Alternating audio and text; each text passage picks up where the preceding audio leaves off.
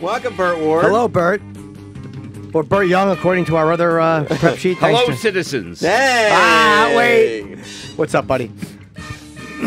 Well, I'm here in New York. My new movie from Warner Brothers is going to premiere. Is going to be available for digital download tomorrow. It's called, no. Yeah. That's great. Batman versus Two-Face. Oh, no. Who's in it? Harvey Weinstein? Oh, shit. It's a great movie. Great movie. Two-Face? Yeah. And you know who's playing Two-Face? Who? William Shatner. Really? So here you have the two most iconic TV shows in history, Batman and Star Trek. That's right. With the actors working together. It's an animation. That's right. Two-Face animated feature. October the 8th on Blu-ray on DVD, October the 17th.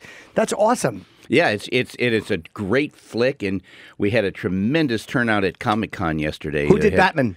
Adam West did before he died. I hope so, yeah. Oh, my God. And he's great. He's great in it, and it's very exciting, and Warner Brothers just made a tremendous project out of this. That's awesome. So you got to be happy that got finished taping.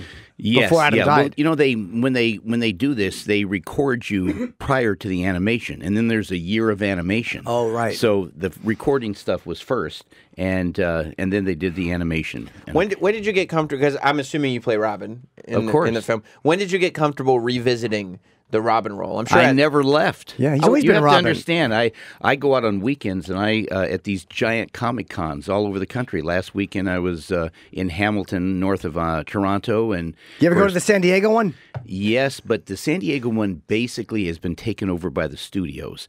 In other words, they literally promote their new movies there and stuff like that. You can't even get a hotel room there. The studios book all the hotel rooms. You have to have a special pass to go into a hotel. You couldn't even eat at lunch there.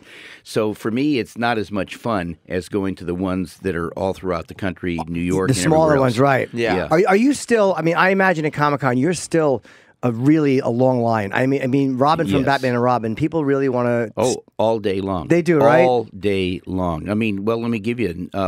Adam and I earlier this year headed up at Dallas Comic-Con, 80,000 paid attendance. Jesus. Last August in Toronto, 160,000 paid attendance to see us. Those are huge numbers. Yeah. I mean, you look back, a Burt Ward, Adam West photo would have been nice.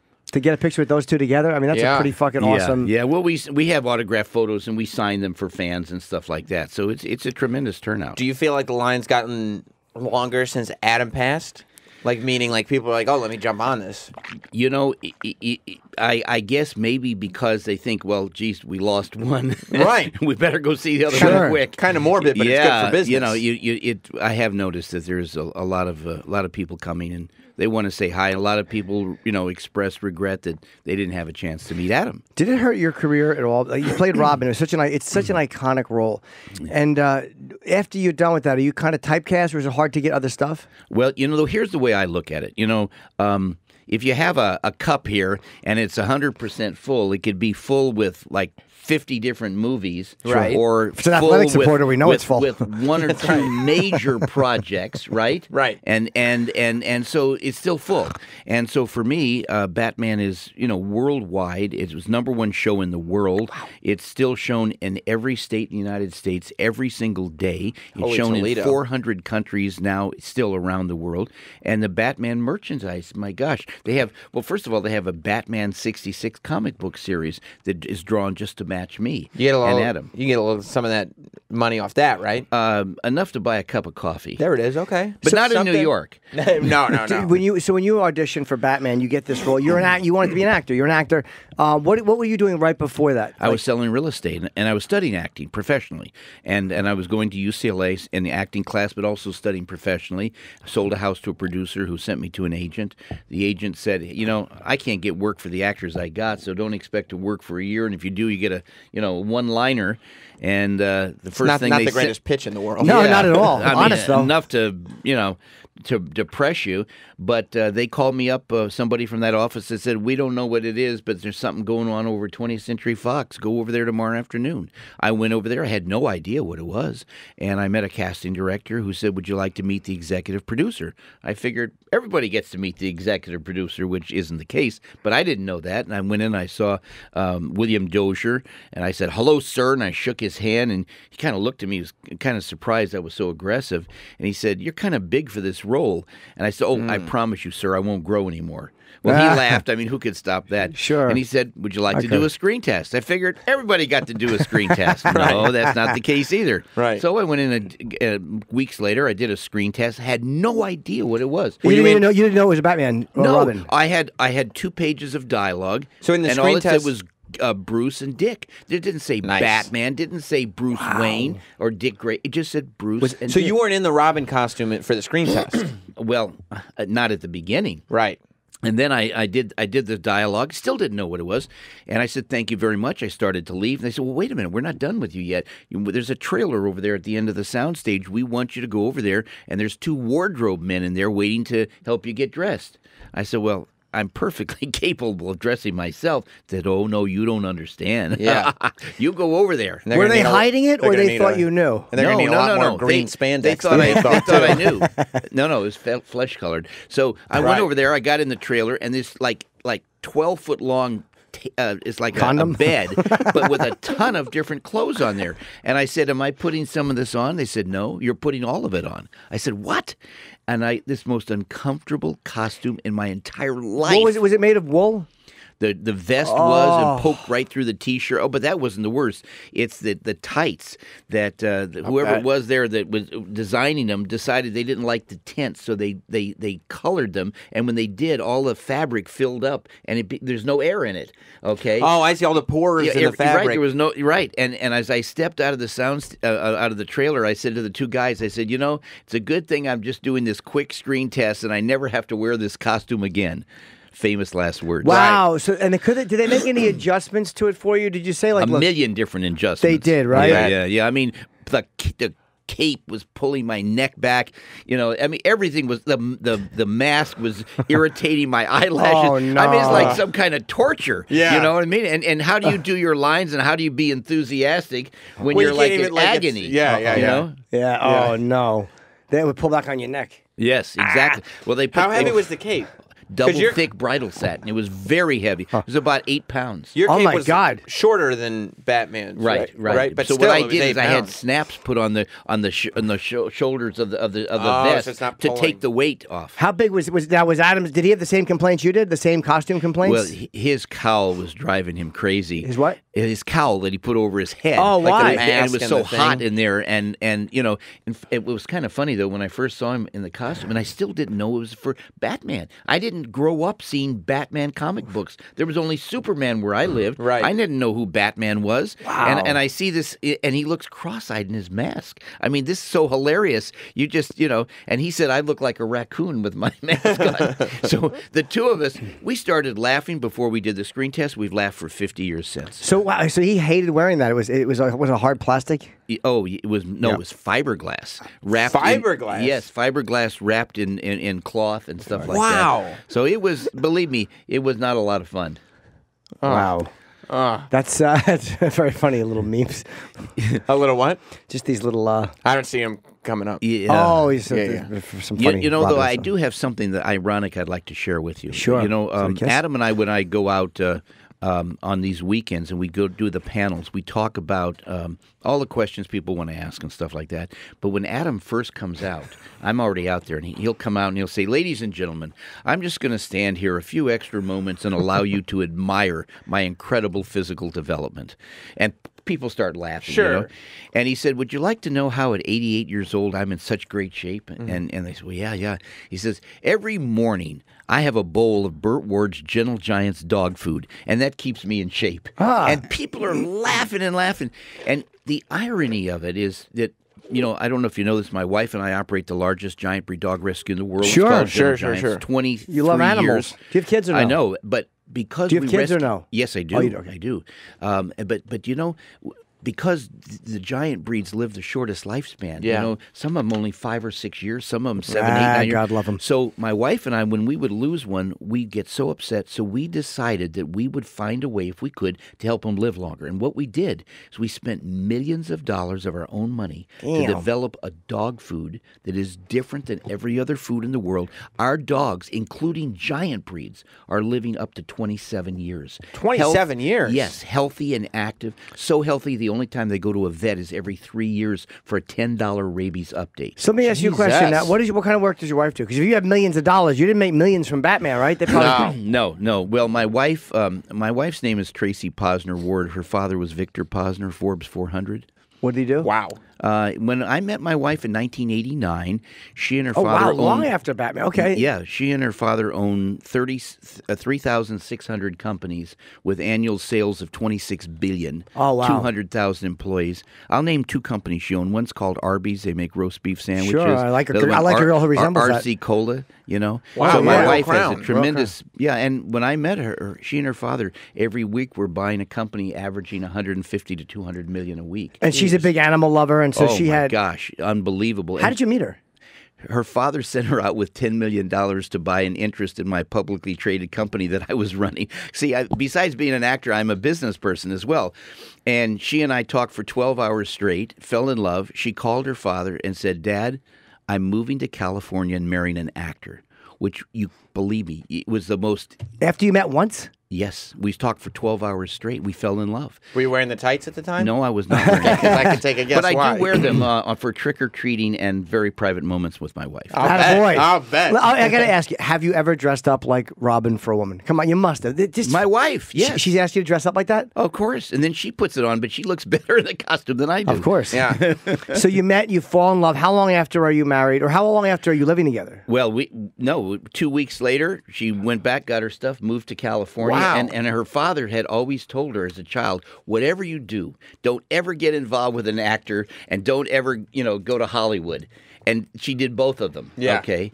And he actually called me up and offered me $10 million to send her back. Are you kidding? No, I'm not. Should have taken it, man. No. 10 million? No, marrying into that fortune, I'd have kept her too. Smart. No, wait. No. That wasn't about money. Oh, sorry. I was in love with her. Doing the math. I was in love with her. Okay, yeah. And so I told her father, I said, "Thank you very much for the offer, but, I really, I love your daughter. I want to marry her." Yeah. You would have thought a father would not have called and told that to his daughter, right? Right. And he just tried to sabotage when she didn't even date anybody. And here, the first time she falls in love in her life, and he's going to sabotage it, he calls her and tells her that he did that. I guarantee you that was a test. Well, Did no. she love my daughter, or does he Wait want a money? minute. She called me up, and she was madder than hell. She said, "You are a schmuck. You should have taken the $10 million. I'm not going anywhere."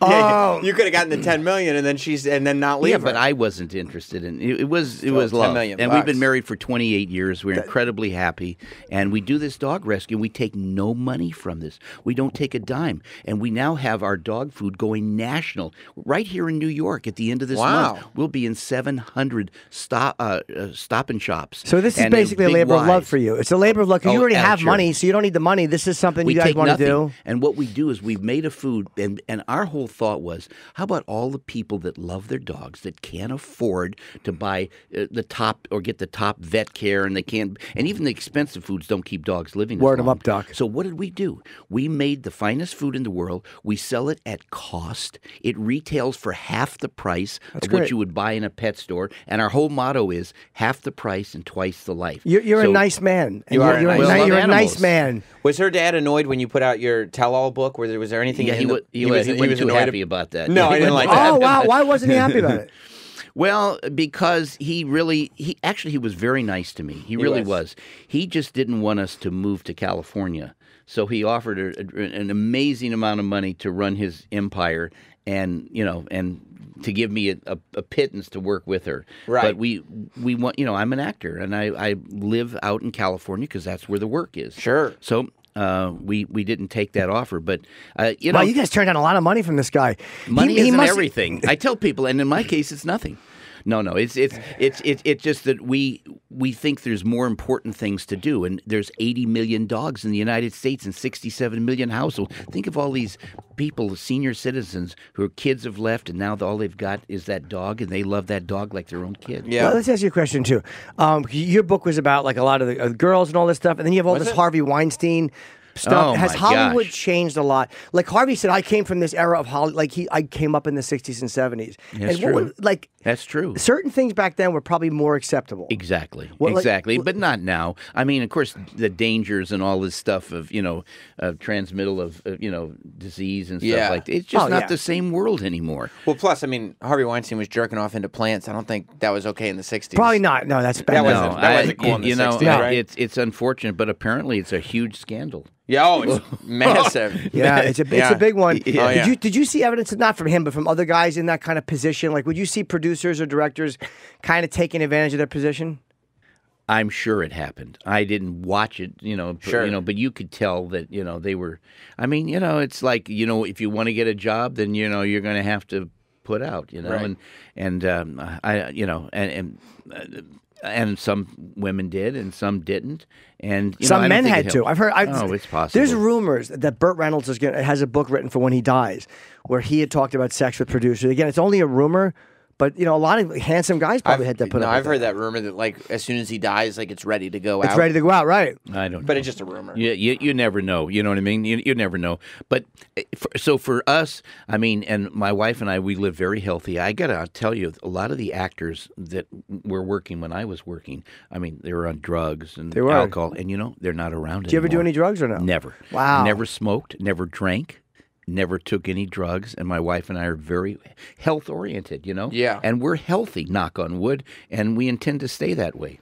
So you're happy you didn't blow it like a lot of guys. That's right, and now we have the greatest time. I have 50 dogs living in my house at all times. 50? Oh my God, more that's than a bit 50. That's a lot of duty. Well, no, but the thing is that when you save these dogs, I mean, we've been doing this 23 years, 15,500 dogs rescued, 23 years. Every one of them would have been put to death, and we saved them. We spent all the money for their medical care. Put to death? Why? What were their crimes? Nothing. Oh. The problem is overpopulation. And what it is, do you know that every single month... I know he did. In the United States, more than 1 million dogs are put to death every single month, 70% of which are puppies. So you want to get that number up? Zero. I like to take it, and the way to do it is to stop the overbreeding, make these breeders guarantee that if they can't sell the dog, that they're going to take care of it for life. And you'd watch that coming down. It's not fair to kill an innocent animal. I agree. Are you vegetarian or vegan or no? I eat very healthy. I'm not a vegetarian. No, me neither. I like the animals, but it's kind of hard. I'm not willing to commit to that level. It's just difficult. I like fish, and stuff like that. Yeah, they're annoying too. They're bad pets. That's why Bob. No, I actually have 84 of them. 84 fish? It's an obscure number, Bert. I have I have a koi pond. With these giant koi. A bunch They're of guys named beautiful. Joe. Yeah, and they're magnificent. They're giants. So do you live in like how many animals are on your property? Well, live in the more zoo? than 50 dogs. Yeah. About 50. Do you have somebody that cleans up after them? Is it just you and your wife? You hire somebody, right? No. We have people that do that. Okay, good. Yeah, of course. She takes A lot of dogs care just of eat the it, dogs. so We feed 600 pounds of our dog food every day. Gentle Giants. We do that with our staff. Yeah, and that's a lot. You know what I mean? Yeah. But this is and it works out great. We have a beautiful 5-acre estate in the heart of the city. 15,000 square foot. What city? L.A.? No, it's a little city called Norco. It's the last Great show on Netflix. last western town in America where horses have the right of way over cars. Do they really? In fact, if you drive down our street, you know how you have your dotted white lines? Sure. You don't see it there. You see the dotted red, white, and blue lines. It's very Wow. all That's American. old school. What city? What state? It's California. It's by Riverside. It's halfway between L.A. and Palm Springs. But and they have exotic animals in that city. Like one of our neighbors, when she goes out of town, her pet comes over and stays in our house with our dogs, and her pet is a camel. Really? She's a pet camel? Yeah. I have a photo of it. I can show you. Let me ask you, Would you say that taking care of a camel smells worse, or when you walked into this room? Because I have to apologize for my co-host. He's been having a gassy morning. No, I almost was like going to say we should do the interview outside, because I'm sure you noticed that. No, I didn't. No, I didn't notice. Like but then again, I have a nose clip on. Yeah, it's no, but seriously, bad. no, Then again, I don't. you used to And deal then with- camels are. Believe me, you'd think that Right they back were to dirty. camels. They're I not love you. dirty. No? They're not dirty. right. What Jim is. Yeah, No, he's You know not. what it is? You deal with a lot of dogs. Believe me, dropping a little wind.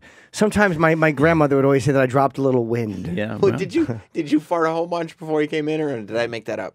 Made it up. yeah. Did I? Yes, you did. So anyway, it's great to be here, and Yeah, good. You're a we'll just professional, Burt. segue here. Yeah. You have to understand, just farted a Batman lot. and Robin are all Yeah. American apple pie. They certainly are, but they also cut guessers. It's a part of being alive. No, you're totally antiseptic. No? We're absolutely Oh all man, American. can you imagine how bad those tights must have stunk? He said Oh, that my God. they covered up the pores with the dye. So that means Yeah, but when you've he's got to put them on like 3 times a day. yeah, but when you're farting in the tights, Well, we don't. It's just We don't do capturing things like everything. that. We How many don't do- uniforms did you have? 6 at all times because of the fight scenes, and I love the fight scenes because I'm a black belt in karate. Are you really? Oh yeah, in fact, a piece Wow. of trivia for you. I lived in the same complex that Bruce Lee lived in. Did you know him? Of course you did. Yeah, we used to spar together. And yes, and in fact, when I was doing Batman, and I had met him, his wife Linda, and at the time Brandon, his son, was 6 months of age, and we would go down into Chinatown and order all the most authentic food because he lived in China for Hong Kong for 10 years. But when I fought Bruce, a piece of trivia is that Bruce Lee's first filmed fight scene of his career was fighting me on Batman. And from there, he became the most famous cinema martial artist in the world. That's amazing. Wow. So Yeah. you legitimately sparred with Bruce Lee. Oh yeah, well, 2 years ago I was just inducted into the International Karate and Kickboxing Hall of Fame, which was a great honor. And it's been for me. I started in 1959, the same year it came to the United States. That was the first year karate came. to the But it's United funny. States. You look at Burt Ward. You know your history as an actor, Right. And you could sit in a room of a lot of people, and if anyone said who in here sparred with Bruce Lee, like you You'd wouldn't never think guess. you Nobody. would never have guessed. Right. That, what kind of a guy was he? Because he's a guy that you hear only about in legend. You don't. Very few people like I've interviewed have actually hung out with him and spoken to him. Yeah. Well, I saw him quite a bit, and he trained 8 hours a day. I mean, he trained 8 hours a day, and he was cocky, but he's also a very nice guy, and he was very, very smart. Was he very nicer to intelligent. you because you knew him before he was a famous guy? Did he Right. treat you different because you kind of were part of the way, in part responsible, or at the beginning when it blew Right. up? Yeah, no, he was always very nice to me. I think everybody adjusts to fame in their own way, right? But he was always very nice to me. Did he change and get more cocky? I don't think so. No? I just think that so many people were trying to come at him for this or that, and it ends up where many times actors will kind of almost regress into a shell type of thing for emotional preservation. But he was really great guy and very nice to me, and he had a wonderful sense of humor. He's just a really nice guy. So karate, do you still take it, or did you stop taking it? Well, no, I stopped years ago, but you don't forget it. I mean, it's something that and it's a great to stay in condition. And one of my other friends recently passed away as well. Was Bob Chaney, who won he was 8th degree black belt. He won the world championship in 1972 and was considered pound per pound the best fighter in the world in karate. And he was a personal friend of mine for 20 years. And these people they train, but I got to tell you something. When you train at that level, I mean, and you get older. I mean, all kinds of things. You have hip replacements, Right. and from kicking so much, Yeah. and I mean, it takes a toll on the human body. So I didn't want to go that far. You know what I mean? I got it, because I thought it was great exercise and protection, self-protection. But I never wanted to get to a point where that it would long term have a bad effect. Sure. So you were in the fight scenes. You were much more qualified than Adam West. Oh, well, of course. I love to do my own fight scenes, and what was kind of interesting, sometimes they actually got real. Can we see? Oh, sorry. Can we see one? Troy, just like a little bit. I never knew this. Now watching this, knowing this, I want to see what it looked like. Oh yeah. What do you mean it got some of real? the fight scenes, okay, where the stuntmen weren't careful and they'd hit me. Sure. I really hit them back. You would. Oh yeah. They say, "Oh, wait, we got to stop this," and you know. It's called a receipt. Yeah. You'd give them a receipt. So they would hit you and you would strike back. So were you kind of were you a bit too aggressive sometimes because you knew you could really fight? Cockstrong, as they say. I wouldn't go that far, Right? But no, but I enjoyed the fight scenes. They were great, and I mean, you can watch me on the thing. I loved it. I that was the best part for me. Who played Batgirl? Oh, Vincent Price. Wow. Who played Batgirl? Vincent Price in this? did not play Batgirl. No, but he's there with Yvonne him. Craig. Yeah. Yeah. Ooh, was anybody hitting that on the set? No. Not no. Adam? You know, let me tell you something. When you're on a set and you are in there for business, you are there for business. Yeah, they can go out and have their private lives, all the wild stuff, but you're there. It's very serious. It's very expensive per hour. You've got 80 guys on the crew. We had a double-sized crew because of all the explosions and effects and stuff like that. And yeah, you can see right there, you know, the people fighting. Is that Jerry Lewis? He was on our show, but he came out of the window. I don't think that was him. I look like him. Yeah, he. Yeah, I don't know who. I don't know. No, who is that? I don't know. No, you're watching it. Oh, It's you kinda can't. hard I to stood know. up. Oh, No. okay. No. But it was a great show, and you know today people watch it every single day, and our new movie is already going to be a huge hit. The pre-orders are gigantic. The new movie, by the way, is Batman vs. Two-Face. It's an animated feature, and digital release is October 8th. Blu-ray No, tomorrow, October 10th. Tomorrow, okay. Right, and then digital a week- release is tomorrow. Right. So that's when you get it. Get it on iTunes. Get it on all those services, and you'll be able and to then get in a week they'll have a Blu-ray. And I'll tell you, they really gave a really special damn, thing look for at me. that Catwoman. Let me tell you something. There is a featurette on this DVD that they did called "The Wonderful World of Burt Ward," which I'm really honored to have done. And they put it out and talked about my friendship with Adam for years. Talks about our dog rescue and how we saving animals and saving dogs. And the irony for me was that I would have. I hear I can double and triple the lifespan of a dog, but my dear friend who I really love, I couldn't help him live any longer. And Well, you that's can't really double and upset triple me. if he was 80. I mean, he would have been 240 years old. Yeah, well, Yeah, but still, you could have given him some of that it- dog food, keep him alive for a while. well, yeah, Right? Yeah. Was he unhealthy? He was very healthy. How old was he when he died? Pardon me? How old was Adam? 88. You never had an offset romp with Catwoman? Come Nope. on. I would have. No. I would have. Look at her. Yeah, no, she's Should have let her very know. nice lady. Very nice lady. How long- We had 3 cat women, Yes, I'll you bet did. you did. And then, why would they quit? Would they get old and disgusting, or No. When we did the Batman movie, Julie Newmar was doing McKenna's Gold, another movie, so they had to hire another person to play Catwoman. Wait, you did the Batman movie? Yes, I yes. didn't even had know several about it. movies. Yeah, Adam West and Yeah, Him with did- the 4 villains and the Penguin submarine and all that kind of stuff. I didn't realize they were movies, not just episodes. yeah. Oh no, yeah, this yeah. big feature film. Were they popular? Very popular. Did you go to the premiere in costume? No, I didn't. I didn't. I at the time my daughter was being born, so I stayed and was there. But Adam was there, and this was in Austin, Texas, in 1966. Can you pull up the picture of the 3 Catwomen there, Troy? It's right under. Yeah. right under. Three There's- cat women. Yeah, Right and there. then- So that's yeah, right, Julie there you are. Newmar, Yeah, Leanne Merriweather, and Eartha Kitt. And Eartha Kitt. All right. So I forgot Eartha Kitt. That's right. She's half black and half white, or is she black? I believe she was black. Now, did they make a decision, especially in the '60s? Did they go, "We want to do this for social reasons" and get a black Catwoman, or? No, I don't think so. What we had was every actor and actress in town were begging to be on the show. Were they? That's why they created that walking up the wall business, because Right. there was so much demand and pressure on the producers. And you had like Sammy Davis Jr. opening the window, and Don Ho and Is that what Colonel it was? Clink and Lurch and all these people. Chip Chipperson.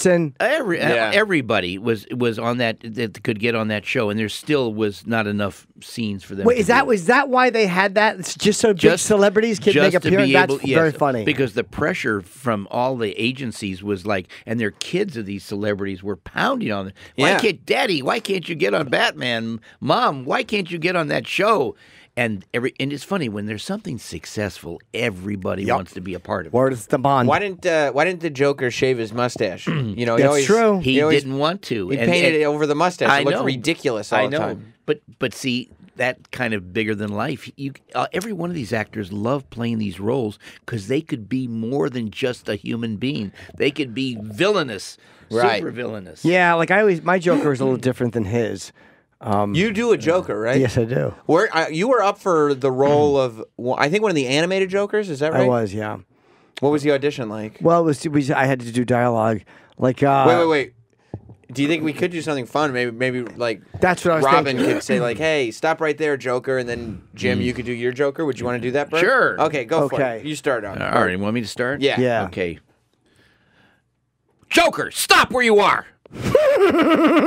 Batman, I don't think so. Joker, you sound like Riddler. You do. That's not a good comeback. That was great. I think you did a good job. Well, Burt, I It's funny appreciate you. when you snap into it, it's a very crisp, Yes. great.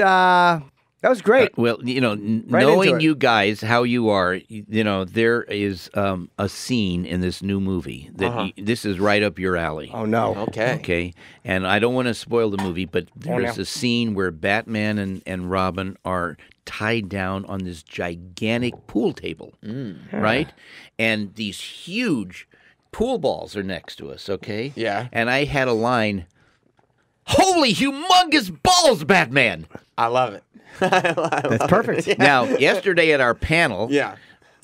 the people that watched because they had a screening. Vulgar. And people, they start talking about this, and I'm sitting next to William Shatner, and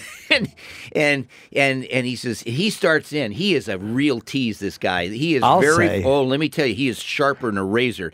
And he said, "Come on, Burt, say it for the audience," you know what I mean? And then he had the audience screaming, and then they said, "Well, wait a minute, when you're going back to your book, and then you're going back, and all of this stuff would go on Batman," and it was like, my God, his panel became not embarrassment, but it was a little more than I expected. Uproarious. Yeah, Yes. it was fun. But you snap right into it, though. You have that's a very crisp Robin delivery. Perfect. And speaking of what you were talking about at the panel, I was just looking at the Joker, and I can guess what was the only thing that was more difficult to hide than the Joker's mustache. Yeah.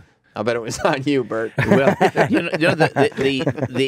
the thing is, like, I got the nicest compliment from the producers when I was recording. They interrupted my recording and came out and said, "Burt, you sound exactly like you sounded 50 years ago. You do. So much so that it's almost scary." And that was the executive producer I'm sorry, said that to me. Jim Pascal. And it's really, because I'm trying to be a professional here. Yeah, but I he passed gas, right? And it's Wasn't me. really distracting because it stinks so bad. And I'm looking at our poor cameraman over there. He's right next to it. He's engulfed. You're being a good guy and not mentioning it, but I'm sure at this point you can smell it. It's embarrassing to me because I'm associated with this nudnik, and I don't always want. Well, you guys make a great team. Well, I not at this. You're kind of like the dynamic duo of what? Of Off Color. Yes, the dynamic duo. Shh. Yeah, I mean, look at our producer over there. He can't. Yeah, he's a even, Bela Lugosi fan. My gosh. Did you enjoy my Joker? No, he said it sounded like the Riddler. It It was a wasn't little any kind of a good. combination of the two. Kind of a combination of the two. Yeah, it wasn't any good. So I got some jokes for you. Frank Gorshin was, of course, the Riddler. Of and course, he yeah. was an amazing No, I love that. rubber face guy. He was a comedian and impressionist. Oh, the best. It was amazing. So were there different Riddlers or only one, and were there different Jokers or only one? There was a second Riddler, John Aston, did one show as the Riddler. Why only one show? What happened to Frank Gorshin? But everybody liked Frank so much, and he was so great in it, and he was Yeah. the first one. So they what they do is they would try to give out a show here or there just to get more of these actors that were begging to be on the show. And our executive producer, William Dozier, had been in the industry forever, so he was kind of beholden to some of these people to try to help them Sure. get on. Now, did you stay friendly with Burgess Meredith, of course, as the as the Penguin. Did you, from Of Mice and Men, he was just a legend by that point. Oh, yeah. And look at all the Rocky films. Oh, of course. You know what I mean? But I mean, by the time you did Batman, what years did you do Batman? You guys did Batman? 66, 67, and 68. We did 120 episodes. So the Rockies did not exist. So back then he was known for other work he had done. Yeah, well, he was a very famous actor. He was. Very well respected. And he was great as the Penguin. I mean, he had that character down. He had stopped smoking years before, and he was forced to smoke because He was had legit smoking? Yeah, he stopped years before, and so it was quite a challenge for him to, They didn't have fake cigarettes. Now I think you can smoke. It's different than an actual. Fake cigarettes now, you yeah. can't smoke cigarettes on sets anymore. no, But no. back then, I guess they just made him smoke all day. Well, yeah, that and our show was a very dangerous show to make. I don't know if you know this. Why is but, that? Oh my gosh! I went into the emergency hospital for the first 6 days of filming. What happened? From second-degree burns, 2x4s breaking my nose. I didn't think I was going to survive the first week. Wait, someone broke a board across your face? No. Here's what it was. If you remember the first show, I don't know if you do. I do. I was tied to a table, and Batman was breaking through the subway, New York subway, to rescue me. Sure. And they were supposed to build what they call a breakaway set, which is balsa wood, and with a small magnesium charge, and it sounds big, and all that. And balsa wood just falls apart. Yeah. Well, the set builders forgot to build a breakaway set. They built it like a house with real 2x4s. Oh, my God. There's no time. 80 guys in the crew, $35,000 an hour back in '66 to shoot this. That's how much it cost? Yeah, $35,000 an hour. And so there was no time. So what did they do? These special effects guys used 2 half sticks of dynamite and nearly blew the entire soundstage down. When they did that, a 2x4 fell down and broke my nose, and I'm tied to a table. I couldn't even protect my face. Oh, wow. But, I should have known something was wrong because, it's a bad sign when at 7:30 in the morning you're tied to a table, these special effects guys walk past you and you smell liquor on their breath. Oh, That's my not good. God. Oh, yeah. That's not good. Real serious. Were they fired? No, I don't know. I guess Fucking unions. I guess everybody else was probably drinking on there too, except me.